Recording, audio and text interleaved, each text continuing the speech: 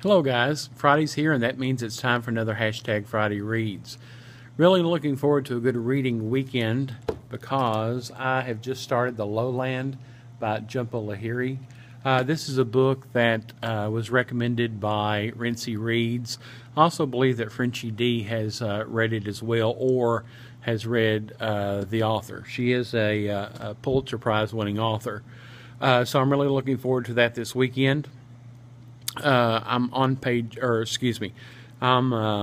chapter 5, and I'm really enjoying the book. Not much plot to it, but it is a wonderful character study of two Indian brothers. So I wish that you have a fantastic reading weekend, and I'll see you next time.